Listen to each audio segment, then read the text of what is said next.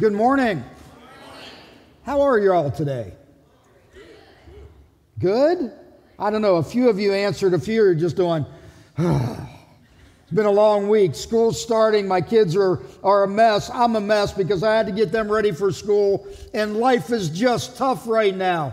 And 9 o'clock, nobody said they were good. Everybody was just frustrated. So I'm glad you're here today because you're in the right place to get a little bit of hope today. Online campus, we're glad you're with us as well. Good to see you all. And let's jump in today as we're wrapping up our series called When Pigs Fly.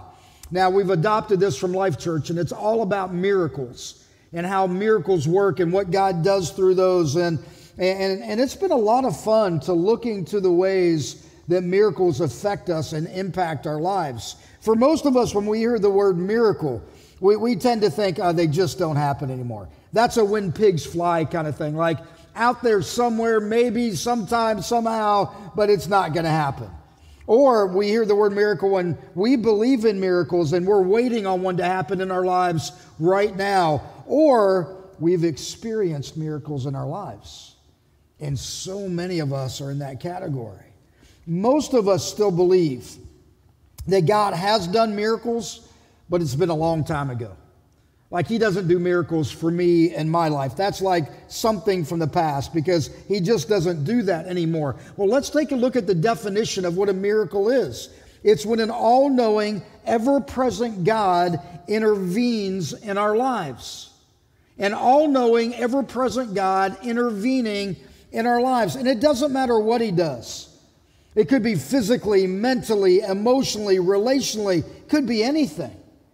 And God is there changing what your scenario and situations are. I mean, maybe there was a tumor and now there isn't. Maybe you were in a car wreck and you shouldn't have survived, but you did. Maybe you destroyed your marriage and there's no way your spouse should still be with you, but they are. Those things don't happen by sheer will. All of those things happen because God intervened in some way, because God took control. God showed up and now your life is so much different than what it could have been. We started looking at these 4 types of miracles that are in the Bible. The miracles of deliverance and provision and protection and healing. And the first week we talked about God's power over the forces of darkness. And that one kind of freaked some people out. Because we like the fact that God's in control, but we don't like to really know what's around us. We don't like to know what's really happening. And isn't it mind-blowing to think about the fact that there are spiritual battles going on all around us all the time? And we don't see those, or we don't want to see those. Ephesians 6:12 says this, "For we are not fighting against flesh and blood enemies, but against the evil rulers and authorities of the unseen world, against mighty powers in this dark world, and against evil spirits in the heavenly places." And as we talked through that, it brought up a whole lot of conversation and discussion about what's happening around us. And then in our teaching series, we walked through the miracles of healing. And you see them all through the Bible. And all of us know somebody that needs the miracle of healing. And so we're all praying for those kind of things. And you see Jesus like giving sight to people that were blind, allowing people that are deaf to be able to hear, allowing people that can't walk to be able to walk, even raise people from the dead. Those are pretty miraculous kinds of things, right? And they're pretty cool to see when a miracle, a physical miracle happens. It's pretty noticeable. Today we're talking about the miracle of provision. It's going to be interesting. I have a question for you. Any of you find yourselves in a situation where there is more month than there is money? You ever been there? Yeah, I think most of us have been there, right? I mean, maybe you're a single parent and you're raising a couple of kids and you're going, man, there's just no way I can make it. I mean, I just can't. There's too much stuff going on and I can't afford any of it. Maybe you make a good income, but you're still trying to make ends meet because expenses are so high. I mean, you're paying off your student loan debt, you've got medical bills, you've got car payments, you've got kids in all of their activities, and you're doing everything you can just to stay above water. I mean, you can't even go to Kroger today and get a handful of basic things for under $200. I walk out of Kroger going, I bought 10 things and it was $220. How does that happen? And then you go to fill up your car, and you can't fill up your car for under $60 right now. Even if you have a Prius, and we do, and we can't fill it up for under $60. It's crazy how expensive things are out there, and that makes it difficult to keep ahead. But even with all the struggles that are out there, and some of you are just thinking in your mind, that bill's due and it's past due and I got to pay. I get it. Even with all the struggles, there's still hope out there, guys. There is. God still does some pretty incredible miracles when it comes to providing. I started looking through all the stories in the Bible where people were afraid that they didn't have enough and they were really struggling. Like, we don't have enough to make it right now. We just don't. And a lot of stories in the Bible like that. I mean, really, a lot of them. And there's always this encouragement with every story. With every story of a need, a true, definite need, there's a miracle of provision that happens. Read them. I mean, the Bible is full of them. All through the Scripture, every time you see a story of need, you see this miracle of God providing over and over and over and over again. It's like the thousands of people that are up on this hillside. Jesus is teaching, and the disciples cry out to Jesus, "What are we going to do? They need food." And Jesus just looks at them and says, "You guys feed them." Pretty simple, right? They're hungry. Feed them. Okay, how do we do that? Listen to the scripture, Luke 9. When the apostles returned, they reported to Jesus what they had done. Then he took them with him, and they withdrew by themselves to a town called Bethsaida. And the crowds learned about it and followed him. He welcomed them and spoke to them about the kingdom of God and healed those who needed healing. I mean, just kind of a nonchalant, "Oh, you need healing, here you go. It's all done." Not a big deal, right? But it's happening right there, and it was a big deal for the people. Late in the afternoon, the 12 came to him and said, "Send the crowd away so they can go to the surrounding villages and countryside and find food and lodging, because we're in a remote place here." And Jesus, again, he replies, "You give them something to eat." And they go, "What do we do?" He said, "We don't have," they're saying, "We don't have anything. This little boy gave us a few loaves and a few fish. But unless we go out and buy food for all this crowd, how are we going to do that?" Because there were about 5,000 men there. So it means you've got 10,000 plus people probably with their wives. And he said to his disciples, "Have them sit down in groups of about 50 each." And the disciples did so, and everyone sat down, taking the 5 loaves and the 2 fish, and looking up to heaven, he gave thanks and broke them. Then he gave them to the disciples to distribute to the people, and they all ate and were satisfied. And then the disciples picked up 12 basketfuls, basically the leftovers that were there. Why 12 basketfuls? I don't know. Maybe so each disciple could have a doggy bag. I don't know. Maybe that's it. Take it home. Hey, when you're eating with this with your family, remember that God provided this in a miraculous kind of way. Now, in the Old Testament, I love the account of Elijah, and he's talking to a widow. And this widow is scared for her future. She has absolutely nothing. I mean, she didn't feel like there was any hope for her future. And Elijah says, "Hey, go make me some bread." And here's what she says. I'm going to read the whole story, but this is my favorite part. She said, "I don't have any bread. I only have a handful of flour in a jar and a little olive oil in a jug that I'm gathering a few sticks to take home and make a meal for myself so that my son and I might eat it and die." How's that for a hopeful outlook, guys? We're going to eat our last meal and die. There's nothing else. There's not even enough to sustain us through this meal. We're just going to die. Here's the whole story of 1 Kings 17. "Go at once," this is God talking to Elijah, "go at once to Zarephath in the region of Sidon and stay there. I have directed a widow there to supply you with food. So he went to Zarephath, and when he came to the town gate, a widow was there gathering sticks, and he called to her and asked, would you bring me a little water in a jar so that I may have a drink? And she was going to get it, and he called out again, and bring me, please, a piece of bread. As surely as the Lord your God lives, she replied, I don't have any bread. It wasn't her God. She was not following Jehovah. She said, I don't have any bread, only a handful of flour in a jar and a little olive oil in a jug. And I'm gathering a few sticks to take home, make a meal for myself and my son that we may eat it and die. And Elijah said to her, don't be afraid. Saw right through where she was. Go home and do as you have said, but first make a small loaf of bread for me from what you have and bring it to me. And then make something for yourself and your son, for this is what the Lord, the God of Israel, says. The jar of flour will not be used up, and the jug of oil will not run dry until the day the Lord sends rain on the land. She went away and did as Elijah had told her. So there was food every day for Elijah and for the woman and for her family. For the jar of flour was not used up, and the jug of oil did not run dry, in keeping with what the Lord had spoken by Elijah. That's a miracle of provision.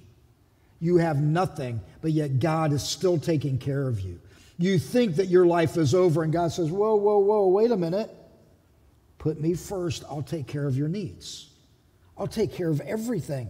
More oil than you need, more flour than you need. And so they ate and survived at that moment. Now, in every story of need, what is there? There's a miracle of provision. And that's what you're seeing here. I love the story in Exodus where the entire nation is afraid and they're thinking, we don't have anything to eat. They're leaving, Egypt. They've crossed the Red Sea. They're in the wilderness. We don't have anything to eat. We're going to starve to death. So God provides a Panera bread in the middle of the desert to feed them. It's pretty cool to see that. Okay, it wasn't Panera, but it's as close to baguettes as you're going to get, all right? Here's what happens, Exodus 16. In the desert, the whole community grumbled against Moses and Aaron. Israelites tend to be complainers all through the Old Testament. And they said to them, if only we had died by the Lord's hand in Egypt. There we sat around pots of meat and ate all the food that we wanted. Isn't it interesting how when you look back, they were in slavery, they were abused, they were beaten, they were captives, how the past always looks better than the situation you're in? That's the Israelites right here. We had all the food we wanted, but you have brought us out into this desert to starve this entire assembly to death. And then the Lord said to Moses, I will rain down bread from heaven for you. The people are to go out each day and gather enough for that day. In this way, I will test them and see whether they will follow my instructions. I love this because God gave them just enough for that day, right? They couldn't bag it up. They couldn't save it. They couldn't can it or jar it. It was just enough for that day because if they kept it to the next day, it was rotted and it had maggots in it. I thought that's an interesting description. That's how they describe it. You only have enough for today. Exactly what you need, exactly when you need it. That's how God provides for us. Do you realize that yet? Do you see that in your life? Jamie Lovejoy, who's running our sound today, she has a pretty incredible story about how God provided just what she needed and just when she needed when she was serving the people of Jackson, Kentucky. Watch this. So Dad and I go down to Happy Church, just he and I, we didn't have anything really planned other than just make a hot meal, feed the volunteers, feed any community members that came. So a lady comes over to where Dad and I are set up, and she lives in the trailer park that's right next door to Happy Church. If you've ever been there, you know which one I'm talking about.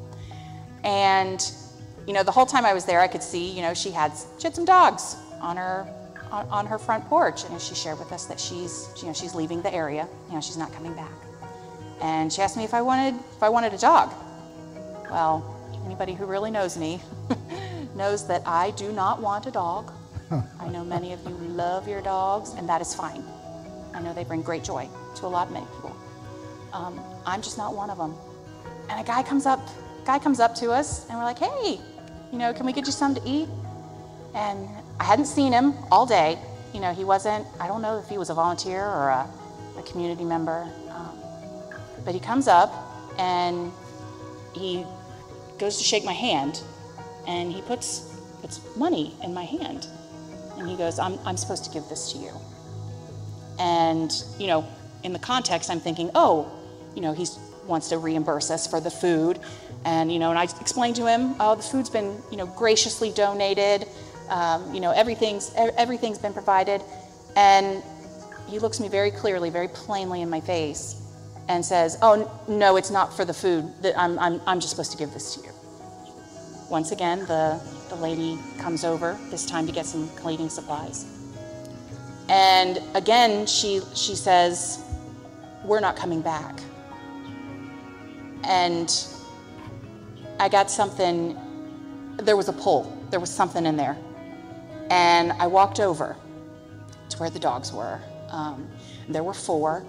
There are 4 Chihuahuas, of all things, in one cage, one large, dog kennel cage, in some pretty deplorable conditions. It was right then that I just said, okay, all right, I'm taking them. And I was like, well, I guess I'm going to Walmart. So I get to the dog section, and there are 2 crates, and there are 2 mats for those crates. And there is 1 protective mat tarp thing for a van. My total comes out to $198.97. $198.97.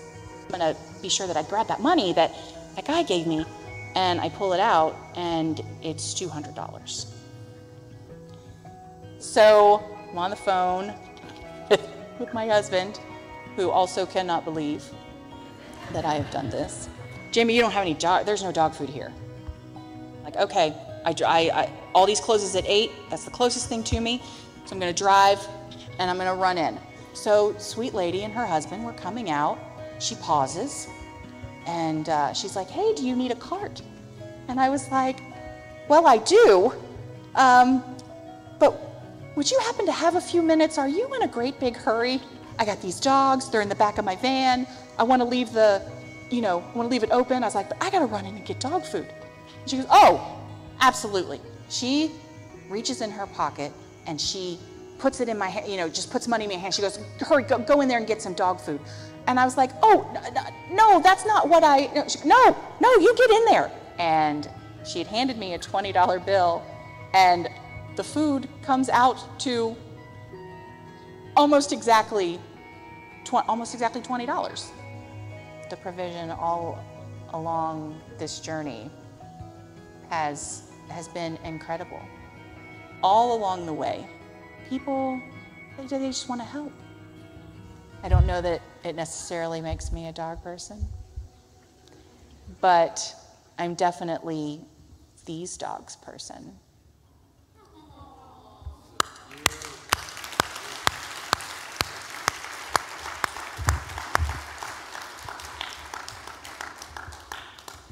Jamie's in the booth. Jamie, will you stand up and raise your hand, please, so people can see you?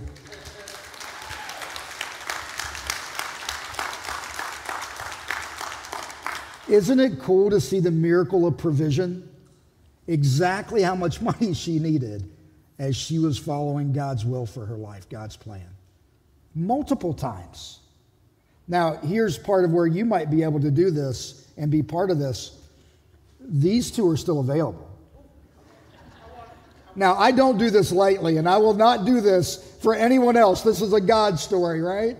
These 2 are still available, and I don't know. Sold. We got one sold up here. Now,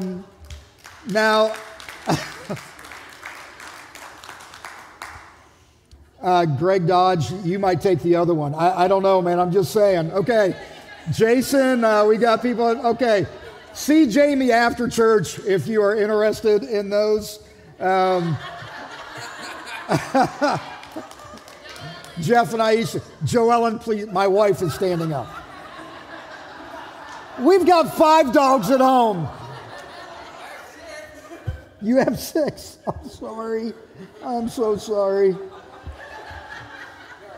My life just got a lot more difficult. I'm sorry.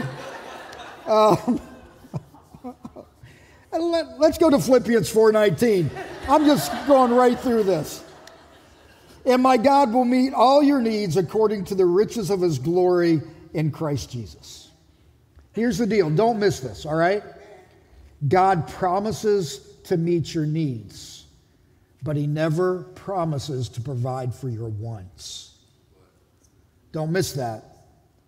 God meets your needs, but he never promises to provide for your wants. And we really struggle this idea of God, where are you?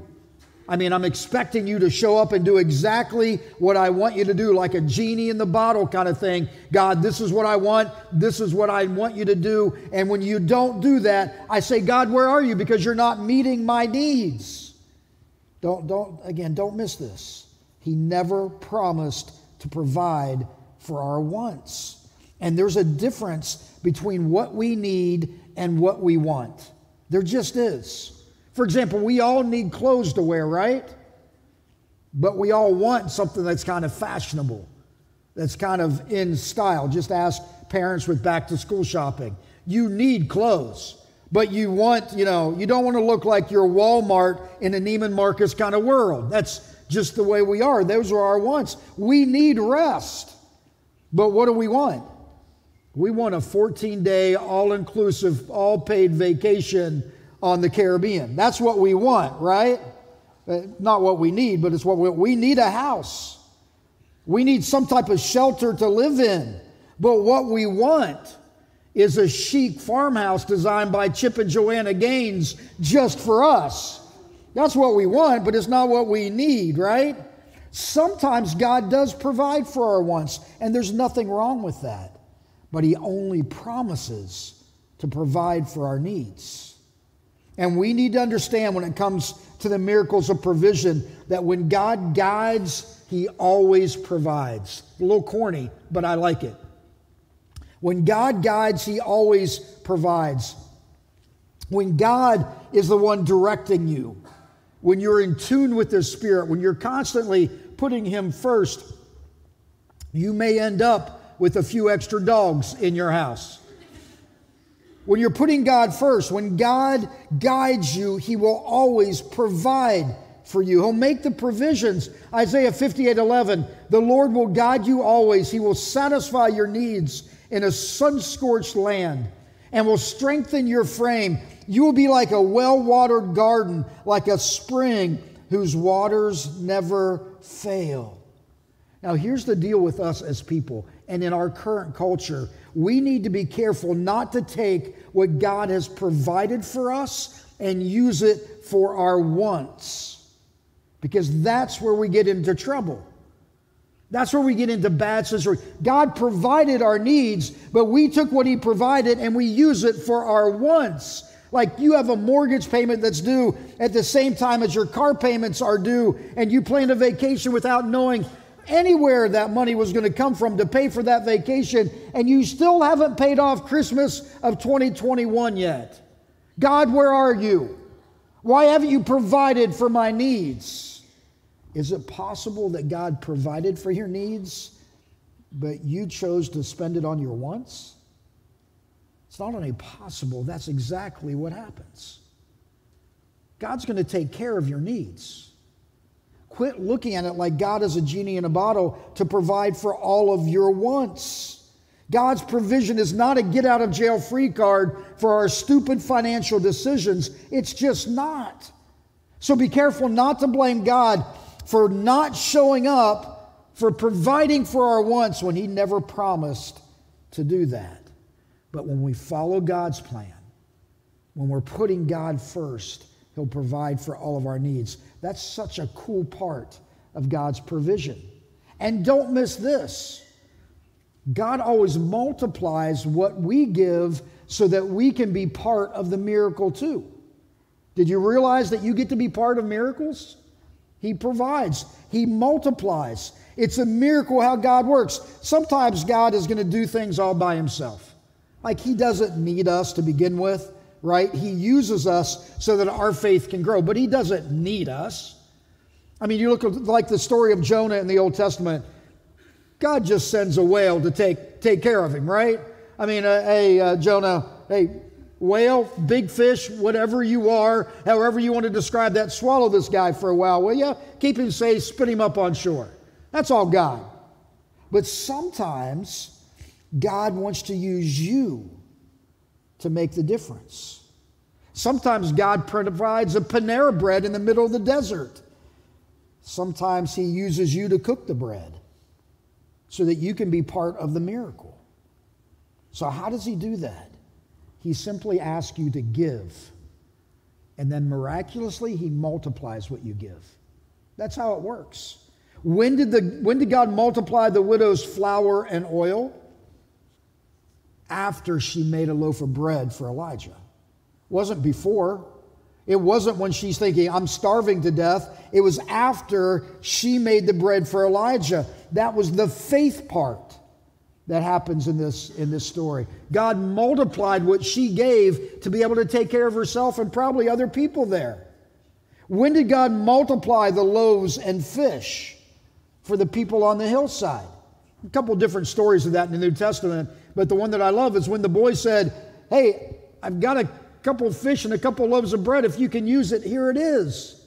It wasn't until the little boy gave up his lunch that God said, yeah, I'll take that. And then he multiplied it to feed thousands of people. That's part of the adventure of being a Christ follower. Now, don't listen to what I'm saying on this and think this is a health and wealth kind of gospel. That's the kind of thing where, God, you're going to provide a jet airplane for me because I gave you $10. That's not how it works. Like if you kick in $100 today in the offering, don't expect to go to the parking lot and see your 1999 Toyota minivan miraculously turn into a Ford Bronco, a brand new one. It's not going to happen. All right, that's not what we're talking about. Now, Randy Mosteller may give you his Ford Bronco. That would be a miracle, but that's not what we're talking about here. The miracle is God's multiplication and God inviting you to be part of the miracle process. 2 Corinthians 9:10. Now he who supplies seed to the sower and bread for food will also supply and increase your store of seed and will enlarge the harvest of your righteousness. You'll be enriched in every way so that you can be generous on every occasion. And through us, your generosity will result in thanksgiving to God. This service that you perform is not only for supplying the needs of the Lord's people, but it's also overflowing in many expressions of thanks to God. When does God multiply the seed in that story? Once you sow it. If he multiplied the seed before you sowed it, there'd be no faith in that. God just does it, and you'd forget about God. He multiplied it when you do what you're going to do. And the principle goes all the way back to this thing called the tithe. I don't know, we hate talking about money, whatever. The tithe, what is it? The tithe is the first 10% of your income, the first 10%. Why? Because God has to be first in your life. It's not the last 10%. It's not if you have enough money to give to God. It's the first 10%. God says, give me the first, and I'm going to bless what you give and multiply it by the thousands so that other people can be blessed by that. That's what the tithe is all about. He goes on, and again, we just read that scripture. You will be enriched in every way so that you can have more for yourself? No. He said, you'll be enriched in every way so that you can be generous on every occasion. And through us, your generosity will result in thanksgiving to God. Do you realize that when God miraculously provides, that you might get to be part of that miracle. That's a cool thing. That's a really cool thing to do. Maybe for you, I don't know where you are, and I don't know how God is going to use you. I think we all need to look at how our finances are, because God knows that if He's first, your finances are in order. That's the way it works. You give God the tithe, everything else comes second. You lived on 90% before you met God. You can live on 90% again. First 10% is God's, and then God takes care of everything else. All right? I've seen it way too many times not to believe it. But maybe God's going to use you after you do that to do some incredible things. Maybe you go to Jackson, Kentucky. Tell you what, this next Sunday, I'm heading to Jackson after this service. Jason, you want to go with me? Bill, you want to go with me? I don't know, Randy, you want to go with me? Come with me. I'm going to serve food. I'm going to cook enough food for 300 people. I'm going to go down, set up in the parking lot, and give away as much food as I possibly can. Come with me. Come see me after service. Say, yeah, I'll go. You know, it's a 3-hour trip down. We'll serve food for 2 or 3 hours. It's a 3-hour trip back. That's a long afternoon, especially after being here for a Sunday morning service, right? Doesn't matter. God will use you and will multiply what you do to make an impact on the people that are there, that desperately need Him, that are looking at their lives going, we've got nothing left, and there's nothing more that we can do. And God's going, whoa, wait a minute. I'm getting ready to provide for your meal for that day. Come with me. Maybe you head to your neighbor's house and you cut up trees and limbs and take care of their yard because it's a mess from the last storm that came through. Go God. Go do something that multiplies God's goodness to the people around you. Maybe you want to go and paint ramps for a group called Self for Handicapped Families. Yes, go do it. Maybe you find somebody in need and you provide for those needs because you can and because God will multiply that hundreds of times over just because you stepped up and did what only you can do and God can do through you. And God will multiply that. It's going to be an incredible time to see what God does. Don't miss it. Don't walk out of here, go home and sit on your couch and go, yeah, whatever. Get out of here, walk out of here and say, what can we do to multiply what God wants to do through us? And next Sunday morning, come and worship. It's going to be a quick worship service, some great music, take communion together, challenge you to go out, and then you go and do. Being the church is not about showing up to a worship service. Being the church is about being the church. It's about being Jesus' hands and feet.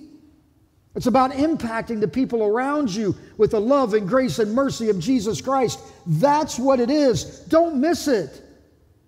Way too many churches have gotten way too spiritually fat, and they never go out and exercise what they've got. They just soak it in. What good is that? It's no good at all. Be the church. Be part of a miracle. Will you pray with me? Father God, I'm praying for everybody in this room and everybody watching online. God, fill our hearts so full of you. May we put you first in everything so that you can use us to be a miracle in somebody else's life. God, help us not to miss that. You're not a genie in the bottle. You're providing for our needs so we can make an impact on those that are in need. Help us to do that. And it's in Jesus' name.